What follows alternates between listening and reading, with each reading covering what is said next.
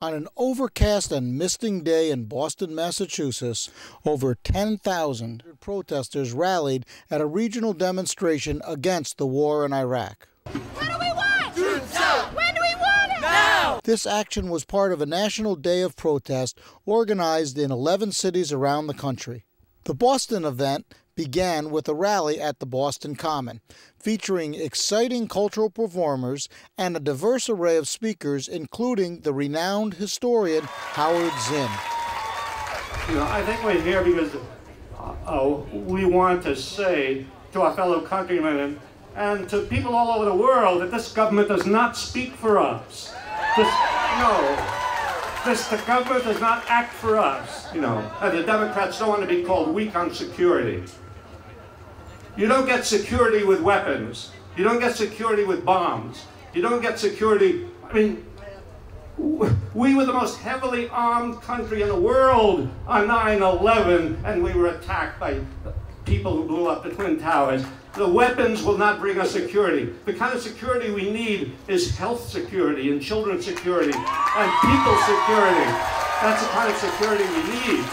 The mobilization was endorsed by over 200 organizations, so many different aspects of the opposition were represented. It's very simple. Invasion and occupation are illegal, and there must be one consistent standard for justice and the law. No timetables, just immediate withdrawal. We must inform ourselves about the Constitution. We must teach our children about the Bill of Rights. And we must breathe new life into the Universal Declaration on Human Rights. Justice is simply too important to leave to the hands of elected officials. They cannot be trusted. We must my Alex, I am forever faithful, semper fidelis, siempre fiel. And I hope that my words honor you always. God bless you all. Peace to all. Thank you. This was followed by a 2-mile march around Copley Square and back to the Common. And I'm here because I feel that our government has become utterly evil.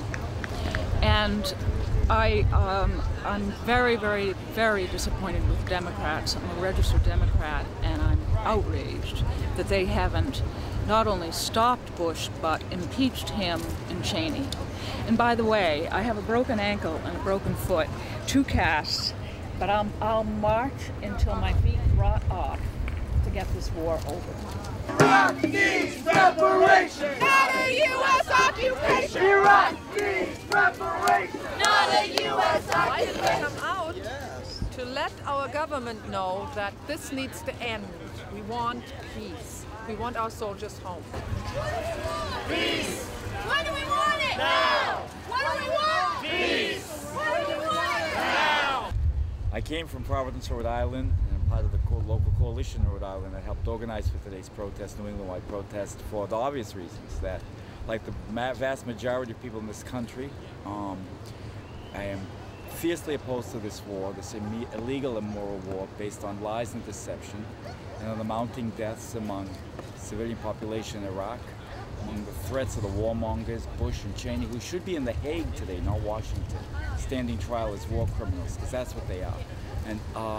And hopefully we'll be able to work hard, pull ourselves together, we are people of conscience in this country, and prevent them from extending this war into a further bloodbath. So that's the reasons why I came today. I'll tell you quite honestly, I've been doing this for 32 years. I've been to more protests, I've carried more banners and more placards than I care to mention. And for a brief moment I thought, when we were organizing for today's rally, another banner, another march, what good does it do? Where does it get us? The media ignores us, the corporate media ignores us. The Democratic Party has sold us out. I don't know if people know this, but just this past week, the New York Times finally came around to publish an editorial in which they said that we live in a country with just one political party. And yet, what do? What do people like us do when there is a call to come out in the streets and protest?